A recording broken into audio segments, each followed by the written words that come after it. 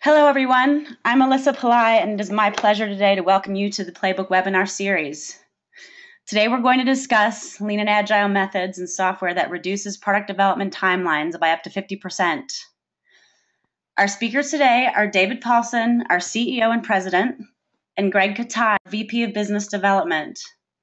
In terms of agenda, David will give you a brief introduction to Playbook, the company, the problem Playbook solves, as well as review companies we have worked with to achieve an extreme reduction in product delivery timelines. He will also highlight the Playbook method and then demonstrate the Playbook software that supports this method.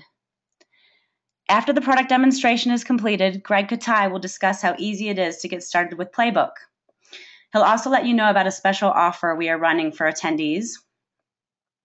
And then he will guide us through a Q&A session at the end of the webinar. Before we begin, just a few housekeeping items. First, please feel free to submit questions at any time throughout the webinar. You can type them into the question box. Just for your information, only David, Greg, and I can see your questions. I'll gather them up and we will have a Q&A session at the end of the webinar. Also, if there are any questions we do not get to during the Q&A session, not to worry, as we will respond to you personally. The webinar will be available on demand after the presentation. We'll email all attendees the link. Please feel free to share it as you see fit.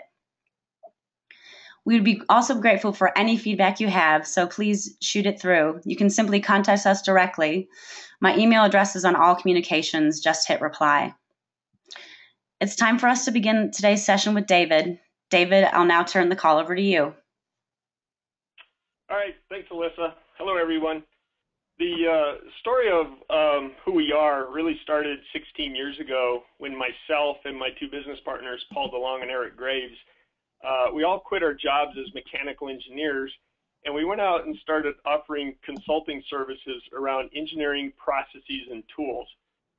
So this was way back in 1998, and we spent the next 10 years optimizing processes and tools for companies that made investments in these areas. It was in 2003 that we first started studying Lean and theory of constraints and other, management science principles. And then in 2008, we decided we wanted to learn, the whole product development process. We were very good at engineering, but we wanted to know what came before and after it. So we went through PDMA's new product development professional certification. And during this first decade, we worked at over 60 different companies. And this created an ideal environment to rapidly learn what worked and, more importantly, what didn't. So every company we went to, we had just learned some stuff, and so our toolbox kept increasing every time. Now, you'll notice from this slide, this is just a few of the logos, but you'll notice that these are companies from every industry and every company size.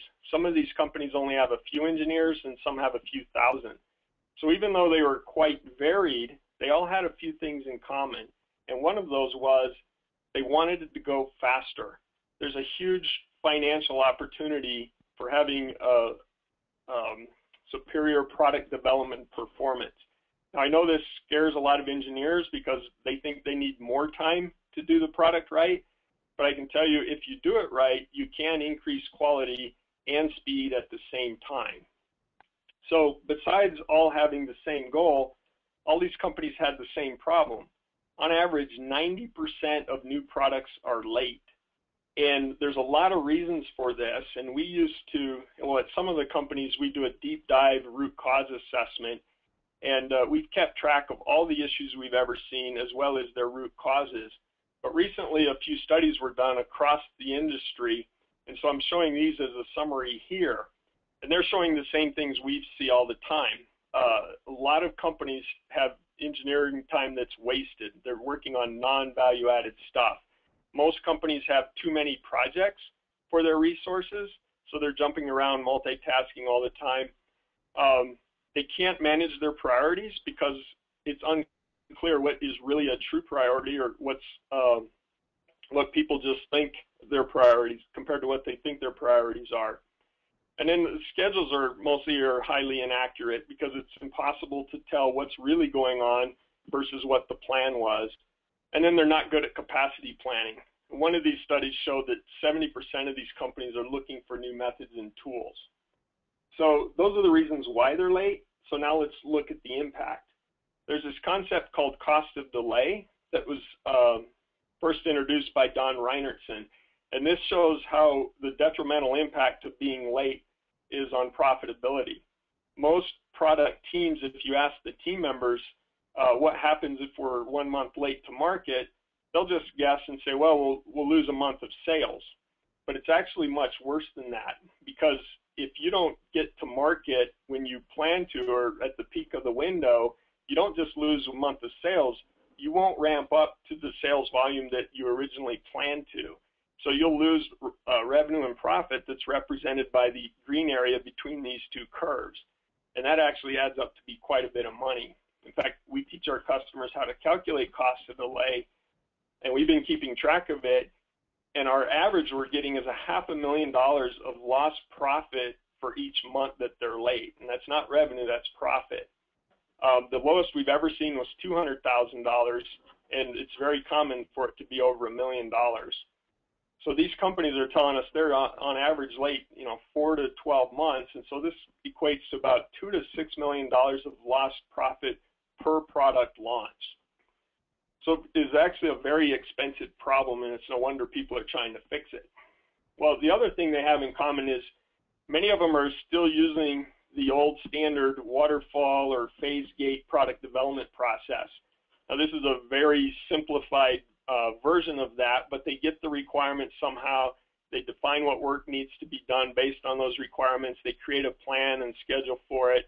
They start doing the work, and then they start having status meetings. And when they get close to their goal, things start happening that they didn't expect. And they'll actually finish the project just doing these two things until it's finally done. So we looked back at our decade of experience over all these companies and what we could learn from Lean and Agile, and we put together a new set of methods that looks like this. So all of the green boxes are new, and the blue box is the same from the last slide. I don't have time to go over this in detail, but I can tell you you can tell that it's very heavily front-loaded. We do a lot more work up front to ensure that the execution part of the project goes much smoother.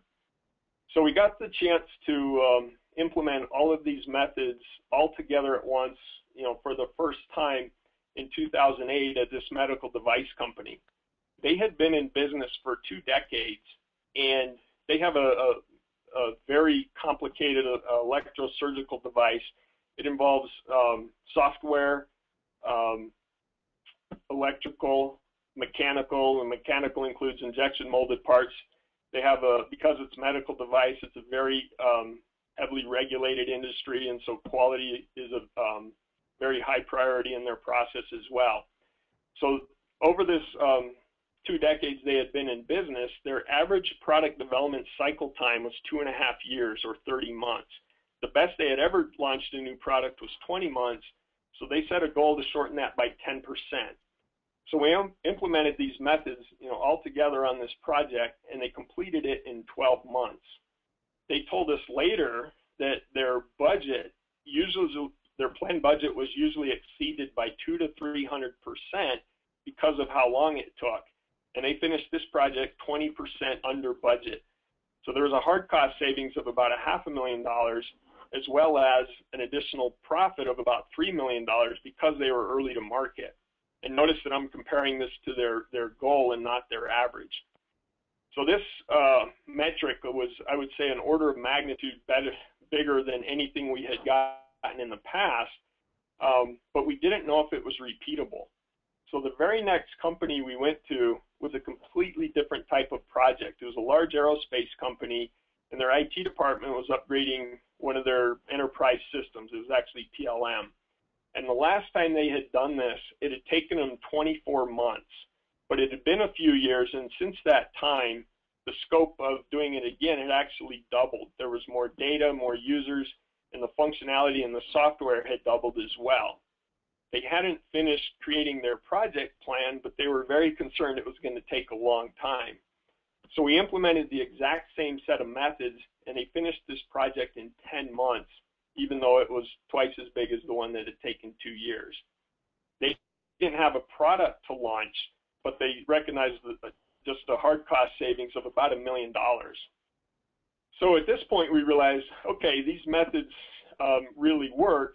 So we started rolling them out to over a dozen project teams. And when I say methods, and the tools were spreadsheets and project boards and things like that, and it was all manual. And all of these customers that we implemented this, they told us the same two things. They said, number one, we love this process. It's our new standard. And number two, can we have software? And at first we said no to that second question because one lean principle says, keep it simple, do the simplest thing that works, right? But after a while, we realized there could be some benefit from automating some of this. And so since we were good at implementing tools and processes, we went out in the market and looked, and nothing existed that would do what we needed it to. So we looked back at our processes and said, what could we automate? What's the biggest benefit we could get? And it turned out it was down here in the execution foundation. So this is what we chose to automate with Playbook. And I'll give you, you'll see all the examples in the demo, but I'll give you one example here, these daily meetings and project boards. I'm guessing many of your companies are already doing this, or you've seen these at conferences or something like that. But what they do is they have a war room with project boards in it, and each board represents a different project, and each sticky note represents some amount of work that needs to be done by somebody. There's many formats for this, and we went through 6 major generational improvements before we got to one that we thought worked really well. And customers actually loved this, but there were still a lot of problems. And I'll point out a few things. In this example, the pink sticky notes are supposed to represent the critical path. Well, it's pretty clear that everybody thinks their task is on the critical path, and I can tell you it's not. Each column here represents a given period of time. So if I look at the 3 or 4 sticky notes here, I can't tell if that's 4 hours of work or 40 or 140 hours of work. I can't tell when it was started, when it'll be done, and when it is done, it doesn't tell me what to do next. The other major problem was remote people can't participate. We tried setting up webcams and everything. So as well as this worked, it still had some major drawbacks. So anyway, we decided to work on the software, and we wanted to really embed some key principles, out of Lean and Agile. And so I'm going to go over those before I show you the demo. The first one is granular tasks. This is similar to the small batch concept from Lean. And small batches is a great Lean method, and it applies in multiple areas in product development. And one example is planning your tasks in more detail. The reason you can't do that now is not everybody has access to the project management tool, and if you added that much detail to it, it would become impossible to use. But the problem with having a project plan that's full of tasks that are 4 weeks long, you won't know the task is late until the end of the 4th week. When you ask for a status update after 1 week, they're going to tell you it's 25% done. And at the second week, 50%. So you don't get this feedback on delays until really late. If your tasks were 1 day long, you would know the next day if it was late or not. So it greatly increases the rate at which you identify delays. The next concept is immediate reprioritization of tasks based on critical chain. So I showed you that one example where they thought every task was on the critical path, and it's not. The problem with current planning tools, you can create your critical path or critical chain, but things change so frequently, and the project is usually only updated every 2 weeks. It's possible that you had the right critical path when you updated it, but the next day something happened, and now the critical path jumped. So you could spend the next 2 weeks expediting things that aren't on the critical path, when in reality, things that are just sitting there being ignored. The next concept is a Lean principle called pull. The opposite of that is plan and push, and that's what traditional systems force us to do. Someone creates a plan, they tell everybody what they're supposed to do, and they give them due dates, and they try to push the work that's supposed to be done. Pull says we need to have a prioritized backlog, and when we have our current task done, we will pull the next most important task off of the top of the backlog and work on it. If we do this every day, everyone on the project team will always be working on their own most important task. This greatly reduces multitasking and it limits the work in progress. The next concept is don't overload your people. Don't put in too much work into the system. This is based on queuing theory, which is actually science. We may not have studied it, but we all live it every day. When we try to drive somewhere during rush hour, traffic on the highway or in a town greatly slows us down when it's at a high capacity state. If we made the same trip in the middle of the night, we would get there much sooner. What's interesting is every manufacturing engineer knows this, and they all plan their work for 80% loading because they know things will happen during the day that will take up that 20% buffer that they have planned. So their schedules are accurate and they'll get their work done. What's interesting upstream in product development, our variability is much higher in terms of the tasks we're working on and how long they'll take and how quickly they arrive. So we actually need more spare capacity. The next one is this concept of shared project buffers. So if you're a good project manager and you actually ask your resources for their time estimates, I guarantee you will get back buffered answers. If someone thinks something will take 5 days, they're going to tell you 10 because they know they'll get interrupted and they don't want to be the late person. So you're going to get all these buffered answers, and when you put your plan together, it's going to be as long as it could possibly be.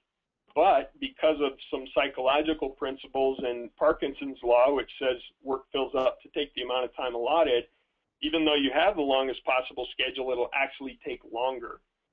So if we implement this concept of shared buffers, we teach people to give their 50-50 estimates. Don't buffer your own tasks.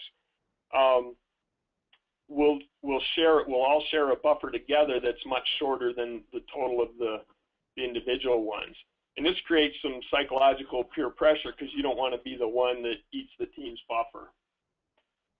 The next concept is decentralized and rolling wave planning. The problem with one person in the project management office creating the plan is they don't really know the details of the work that needs to be done. But it's impossible with current tools today to have the team members share in the planning. But if you could, those people are the ones that know best what it's actually going to take to get this work done. So they'll create plans that are much more accurate, as well as they have a lot of buy-in because it's their ideas and not someone else's. And then the rolling wave planning concept, you update these periodically and look forward and keep them up to date. And then the final one is these came from Agile software development methods, and that's the concept of these stand-up meetings. All of our customers used to tell us that they had too many meetings, when the real problem is it wasn't the number of meetings they had, it was the effectiveness of the meeting.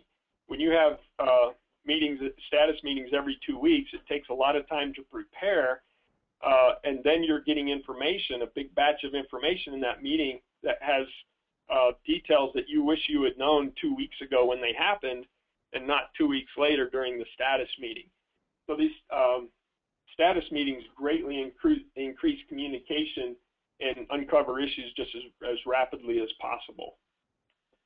So those are the principles. I'm going to jump in and give a demo and try to highlight each of those, how they're represented in the software. So here I have, I just opened up Internet Explorer. Our Playbook is hosted in the cloud, so anyone with a web browser can get to it. I'm logged into our demo site right here. I'm going to maximize the screen so I get a little more real estate. Once you're into the system, the first level of context is this project tab, and this is where all the projects are represented. We have customers right now that have over 20 active simultaneous projects. Once you're looking at your project, we have 4 tabs here that I'm going to go over. The first one is the one I'm on now, the game plan, and this is where we create our plans. And then the next one is the huddle, and this is the one we use in the stand-up meeting. And this is the team's view of their current project and their daily tasks. And then we have my Playbook view. Most of our customers, their team members are on multiple projects. So this is the view where the individual can look at all of their tasks across all of their projects in one place. And then finally, the dashboard. So first thing to point out in the game plan, it looks very much like a Gantt chart, and there's a good reason for that. Gantt charts actually have a lot of valuable information just by looking at them. We can tell when things are planned to start, when they're planned to end, what their durations are, who's supposed to do them, and things like that.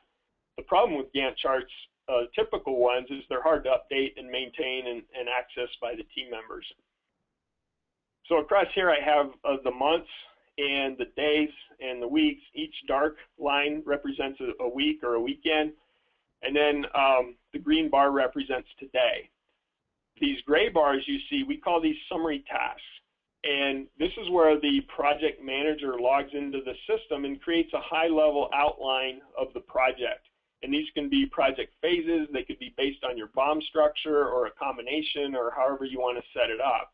But once the project manager does that, then they turn this tool over to the team members that actually do the work. And each summary task has an owner, and that summary task owner gets these people together and adds the detail within these summary tasks that are necessary to complete them. So I'm expanding a few of them here so you can see the embedded detail. First thing to notice is most of the tasks are 1 to 3 days long. These long tasks here represent lead time on parts, so we know, how long, when that part is due. A couple other things. The color represents criticality, so the pink items are the items on the critical path. The orange items have some slack. I have the slack showing right here, so this number in brackets is the days of slack in these tasks. I have it set to turn orange when there's 5 days of slack or less. So that's kind of warning this team they're getting close to being on the critical path. The yellow tasks have more than 5 days of slack. Tasks with a black diamond are intermediate milestones, and this task with a green diamond is the major milestone. This is key because the major milestone is what drives our criticality backwards up the chain. Now you'll notice I have a long yellow task here called a buffer, and this is that shared project buffer. So we told the team members when they create this plan, give us your unbuffered estimates. And I have an 8-week project basically with a 12-day buffer. But I guarantee you that's much shorter than if every task had their own individual buffer in it. So a couple more things to notice. Some of the tasks have a solid border. These are tasks that are scheduled. They've already been started or they have a specific due date. And then some tasks have a dotted border. These tasks are in the plan state. And so what happens here is I'm showing the resource name. So if Bob knows he had planned to start this tomorrow, if something happens, he gets sick or called out on another project and he has to delay this, all he has to do is click on it and drag it to the right 2 days and let go, and he's just updated the plan. This is based on reality. He's not going to be here. He can't start that, whatever. But notice that we instantly saw the impact. The first thing that happened is we lost 2 days of our buffer, obviously, because this was on the critical path. And as well, the team up here noticed that they got more slack. They're turning out scenario. Another one might be that when this team created this plan, they estimated the lead time for this part to be 20 days. Now that they've started, Ken has had time to call the vendor and get a quote. So we estimated it was going to be 20 days. If we get lucky and they tell us they can expedite it because it's on the critical path and do it in 13, all he has to do is grab the end of that task, drag it to 13 days and let go. And again, he's updated the plan based on reality. Notice what happened. These tasks turn orange. They're off the critical path. These guys turn pink. They are. And down here, we just saved 5 days in our buffer. So this is really simple, easy to use, flexible, robust, whatever. A lot of information just in the picture. But the real value of this, I think, becomes apparent when we start using this in the daily meetings. So this is where the team has their stand-up meetings around the project board. And on this view, each resource is a row, and every column is a day. And all of these tasks, and the green bar is today. And all of these tasks are the tasks that each resource has on their plate for this project for today. Now, these aren't just random. They actually came from our plan. So I'm going to open up the view into the game plan from here, and I'm going to hide the filters tool. So each of these tasks, if I click on them, they're represented. I can see where they are in the plan. So if John wants to see where this came from, he can see what just happened, why this is due, what comes next, how much slack they have, where all this work is coming and going to. So this gives people a clear picture of what they're doing and why. Now, the tasks that you don't see are the tasks down here that have dotted borders, and these are in the plan state. So these exist in our backlog. And I can look at the backlog here, and all of these tasks, again, I can click on them and see where they are in the plan. So what happens now is they'll have a daily meeting, and this is the work well, let me back up and show you some more interaction. This task right here, it's a 2-day task. He started it yesterday. He's working on it today. Let's say that he finds out at the end of the day he can't finish it. All he has to do to let the world know and update the plan is right-click and say Add Segment. And when he does, it adds a segment for tomorrow. It updated the plan. If I scroll down here, I can see that, yeah, I ate a day of the buffer. Another scenario might have been we planned this for 3 days, and Bob realized he's on the critical path, so he worked overtime and finished it early, and he doesn't need to work on it tomorrow. All he has to do is say Remove Segment. Now that goes away. I got a day of my buffer back. So that's how reality, the work that's being done in real time, is updated and reflected in the work in the plan. Another thing that might happen is they'll look at this, their plan for today, and notice that Bob has a lot of critical path tasks and Sue doesn't. She has some availability. We didn't know this when we created the plan, but they decide that morning, let's have Sue do Bob's next task. If we drag this down here and give it to Sue, notice it pulled my critical chain back. So this is how the team can make instant, real-time, valuable decisions based on accurate priorities and impact the schedule every day. A couple other things to show you. We mentioned we can't overload people. We have to work at a lower capacity state. So each task knows not only its duration, how many days long it is, it knows how much work is in it. So these dials you see right here are capacity dials. If I put this task on Bob's day, notice that capacity dial filled up halfway and it's green. That's because this task has 4 hours of work in it. To change it, all I have to do is grab that bar and start dragging it. As soon as I go over 50%, that dial turns yellow. When I go over 75%, it turns red. When I go over 100%, it actually explodes. And there's a reason for this, and this to show everybody at a glance if the work they have planned for that day is realistic or not.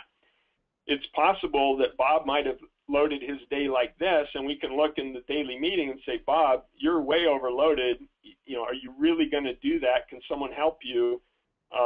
Let's update your day so the schedule's more realistic. Last thing to show you on this view is, well, two more things. When a task is complete, all I have to do is right-click and say Mark Complete, and it cross-hatches it out. And so these are tasks that have been completed, and they're updated in the plan. So it's very easy to tell now when this task was started, when it was finished, and how many actual work hours went into it. Notice that some of these tasks have a black dot. This represents, this tells us in this view that this task this person has everything they need to start that task. All of the predecessors are done. You can see that in the plan if it has a predecessor or not, but on this view you can't. So if I unmark this complete, notice that this has a Q dot and these tasks don't. As soon as I mark this complete, now this Q dot jumps over here, and this reprioritized my backlog and says I have one critical path item that's queued up and ready to be started, and I have another task that's queued up and ready to be started, but it's not on the critical path. So this is how we have clear and accurate priorities in our backlog all the time. Now then, most of our customers have people working on multiple projects. So we have a view for that called My Playbook, and it looks like this. And this is where each individual can look at all of the projects that they're working on, that they're currently working on. So I'm showing the projects for Mary, and she has 3 active projects right now. This, by the way, all of these projects, again, I can look across, I can look at the task in relation to the plan across projects just by clicking here. So it shows the context for all of this again. So I want to demonstrate what a typical Playbook user does in Playbook each day and how much it takes in order to keep the whole system up to date and running. So I'd encourage you to start a stopwatch or look at your clock if you can and watch how long this takes. So what happened is Mary might have gone to 1 or 2 or 3 daily meetings. They don't take that long, and she can self-select which meetings she needs to go to based on the tasks on her plate and in the backlog. So after those daily meetings, she comes back to her desk and says, okay, here's my projects, the most important projects on the top. This is what I committed to finish. She starts working on this, and when she finishes, she can resize this if she wants to keep accurate time of how long this takes, and then mark it complete. Now these task is queued up and ready to be worked on, but she has another thing she's working on. She's a manager, and she's been working on the budgets for 2 days, or it's due today. So she works on that and resizes it and then marks it complete. And then she notices she has time before it's time to go home, and so she looks in her backlog and decides to work on the tasks on this project. So she pulls this task out. She works on it for a little while and resizes it. And she didn't finish it, so she adds a segment for tomorrow, and tomorrow she thinks she can finish it in that much time. So instead of marking this complete, which would delete the other segment, she just closes out the day. And what this does is it tells everybody this information is, fairly accurate and up to date and whatever, and I'm done. You can also click on this, which will close out all your days at the same time. Now, the last thing she does before she goes home, she looks at her plate for tomorrow, because this is what she's committing to the team members that she's going to do, and she notices she's way overbooked. And she remembers that this project, this task is going to take all day. It's been scheduled for a long time. She doesn't want to do it, so she finds another resource back here that has availability and as well as skills that could do this. So she grabs this task and reassigns it to Sue. Sue will get a flag when she logs in that she has a task she hasn't seen before. You might want to call the person and explain why if you want, but that's all you have to do. Now she looks at her day, and it's fairly loaded. She has 5.5 hours of work planned. That's a good place to start your morning. So she hits save, and she goes home. Now stop your stopwatch. That whole interaction should have taken about 2 minutes, and that's all it really takes by every team member to keep this system going. The only other thing we encourage is weekly or on some standard cadence, have the summary task owners get their team together or look in their summary tasks and update them. What happened, what changed, what is my goal for next week, is the plan accurate, and can I add out more detail into the future? And that, roughly an hour a week or so on rolling wave planning. So that's pretty much it. One thing I didn't mention in the huddle view is we have customers that have about 18 people active on some projects, and they can do their daily meeting in the morning in less than 10 minutes. The last thing is the dashboard here.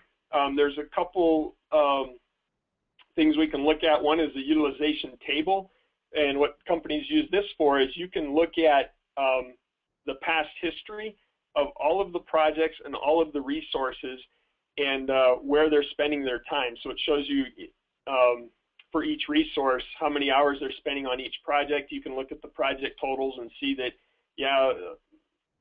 50% of our staff hours are being spent on this most important project. That's good, or whatever. This example, we don't have a lot of data loaded into the demo site. So instead I'm showing a utilization graph, and in this time I chose to look forward. I started it on Monday and look forward through the rest of the month, and I'm looking at all of the projects for just one resource, and this happens to be John down here. So basically, the green bar is today, and this says this is what he did in the past. He has a little overloaded for tomorrow. Next week, Monday looks fine, but he's got about 10 plus hours for the rest of the week. So Bob should look ahead and say, somehow level this, get rid of some of the work, extend it out, or do whatever. So that's pretty much it for the demo. I will put this back and get the presentation going. So at this point, I want to turn it over to Greg, and he will finish with the rest of the presentation. Thanks, David. If any of you have, we have some questions that have come in. If you've got more questions, now's a good time to get them typed in. And at the end, here in a few minutes, we'll go through and answer those. And so I'd like to just do a quick summary here. David showed you the 7 principles, which are the kind of core foundation to the software, which comes straight from the Lean and Agile hybrid method that we have developed. And ultimately, what this really is about is, you know, once implemented, what it really gives you is clear priorities and better communication. That's what our customers tell us, and that's extremely important to high performance. Ultimately, that leads to faster projects, reduction of timelines, and a side benefit is happier teams. Ultimately, that then turns into financial performance, and that's kind of the name of the game. That's what we're trying to do, is improve the bottom line of these companies that we work with, help them be more successful in the marketplace. You don't have to take our word for it. We have customers that have given us some great quotes that really back up a lot of these claims. You know, so communication is so much better. That's a direct quote from one of our customers. My team is empowered. Their day is less confusing. People can see daily what's happening. I like this next one, which is from a project manager. Now I can focus on strategic planning. So really kind of moving up the value chain just in terms of the type of work that they're able to do, and much less of the chasing people around for updates. And then we like to pick on Microsoft Project just because it's so prevalent out there. Everybody has it and tries to use it. And we have quite a few customers that have said, yeah, this really renders it you know, kind of useless for this type of work. It's just not built to do this sort of project management. So next, I'd like to tell you a little bit about how you actually get started. And so, you know, we've in working with prospects of ours as well as customers, you know, questions that always comes up: is this a big, complex, ugly project? Is this like SAP? Is this, you know, something like that? Do you need a lot of infrastructure? So the answer is no. It is not a complicated project. It's not a big science project to put this in. In 3 weeks from today, if you were to start with us tomorrow, you would be implemented with Lean and Agile methods and the software on a live project. So we've got this packaged down to a 3-week startup. Week 1, if we look at the graphic, is to get the system installed and configured. Installation literally is a few buttons to push on our side. It's in the cloud. Or for companies that have security requirements or other things that just make it so they can't work in the cloud, we can do on-premise installations. So that's up and running in day 1. And with the rest of the day, since it doesn't take a lot of time, we train on the Lean and Agile methods and principles, and also on the software. The software training is generally 2 to 3 hours, and people are pretty good. From there, it's really working on the plan development, getting in the near-term milestones and tasks. And so for the rest of the week, it's getting your initial project or projects into the system. From there, then, the next couple of weeks is really reinforcing the methods and coaching on how to run the daily stand-up meetings, how to do your task updates, how to do rolling wave planning, and to you know, help with that, so that by the end of 3 weeks, you know, essentially week 1, the training wheels are on. Week 2, we're starting to push it down the sidewalk on the bike, and week 3, the training wheels are off and you're pedaling on your own. So we provide the training and the coaching with the goal of having you fully operational, at least in a pilot project. You know, certain projects you want to start with within 3 weeks. The licensing is an annual subscription, and people ask us, you know, what does it cost? Typical solutions, you know, services and software, depending on users, starts anywhere from around 15,000, and the range has been 15,000 to 150,000. It could be lower, it could be higher. It depends on the number of users. It really depends on how deep you want to go in some of the more advanced methods that we do, and also if you want to have a large community of users. And then, of course, there's the money question, and the CFO of a company says, how are you going to pay for this? Well, the ROI is a no-brainer. I mean, we've really worked hard to get the price down. And so with the ROI, it pays for itself very quickly. From a straight payback standpoint, you should expect to get your money back in weeks. And that's a great investment by most metrics. Okay, we mentioned that there would be a special offer. And so, for anyone who's attended the webinar today, and as long as we have you, registered, we are offering 3 months of the software for free. And so to do that, you have to be a new customer or a new division of an existing customer, and you have to buy an implementation package so that we can get you trained and able to use the software. But you won't have to pay the software for 3 months. And so if you decide you don't like it, you don't have to pay for it. You'll still get huge value from the methods. But if you do, and we fully expect that you will, then you pay for it at that time. So you get a pretty lengthy trial here to really assess how it's going to work for you, and we're very confident you're going to be happy with it. Okay, so now we'll move on to questions. That really concludes the webinar. I guess in terms of contact information, if you'd like to learn more, we have our website at playbookhq.co. That's not a typo. We didn't forget the M. It's playbookhq.co. You can contact me directly or anyone else on our website, and either by email or by phone. And you'll also find quite a bit of information on our website, both about the methods as well as the product. Thanks, everyone. Bye.